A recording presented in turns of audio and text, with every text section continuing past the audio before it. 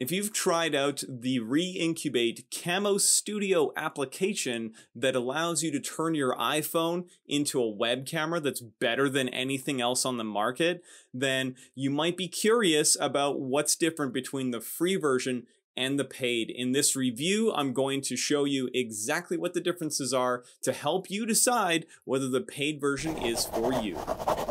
If you are considering the paid version, there is a 15% off discount link in the description below this video.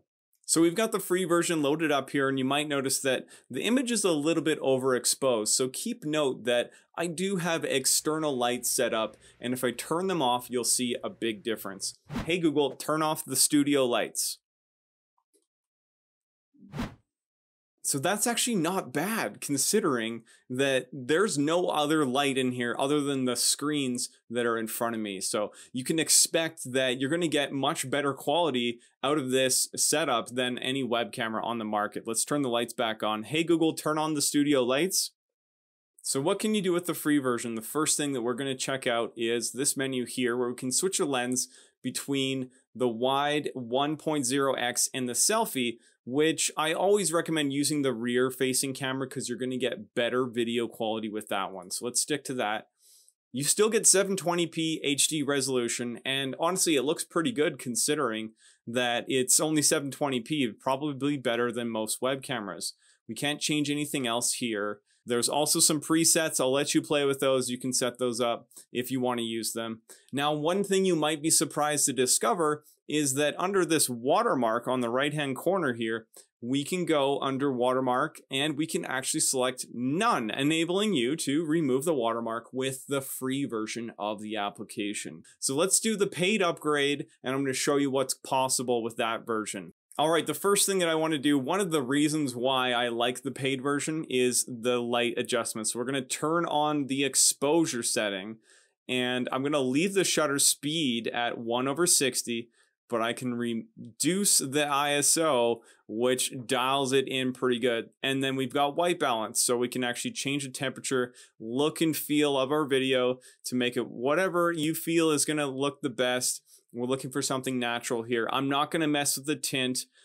I can turn on the flash level, which is kind of cool. So you can turn that on if you don't have the best lighting and adjust the brightness level of it. Next up, we have image adjustments, brightness, hue, saturation, contrast, gamma, and sharpness. I've found that you don't really need to change any of this stuff. You can play with those if you want to, but I really don't think that that's a compelling reason why you may want to actually get the upgrade. Primarily, one of the most important upgrades that you get is with the portrait mode. So we can turn this on, and now we can have the software in the iPhone simulating a blurry background, also known as bokeh effect.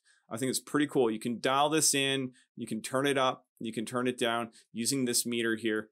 And that is a pretty cool feature you might want to check out. You'll notice there's a little bit of like a halo effect, and it's not perfect, but it works pretty good. And if you really don't want your background showing up because you just don't have anything set up back there, then this is a worthwhile feature to check out. Let's go back to normal. And the next thing we can do is we can actually, there's autofocus now. We can use manual focus as well, which is pretty cool. So could we accomplish a background blur using the manual focus?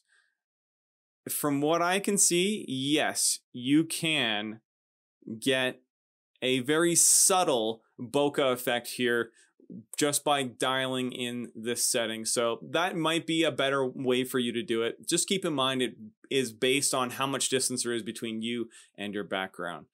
Now we can switch it back down to 720p, but I think it looks pretty good with 1080p. And I'm actually surprised that 720 looks as good as it does. So let's leave it on 1080.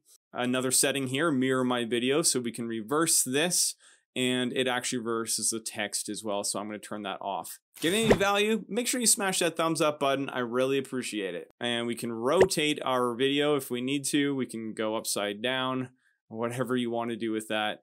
Now we can actually zoom with either the telephoto lens, or we can use the zoom feature down here. So we can dial this in a bit, And the cool thing with this is if you don't have like a background really that you want to have set, you can crop in your image here and set up the frame exactly how you want it. So if you can remove the Camo Studio watermark in the free version, why might you consider upgrading to the paid one? For me, I love having access to the lighting controls, changing the exposure, the ISO, white balance is really handy to have. It helps you dial in that quality, which is one of the reasons why you would even want to use this application.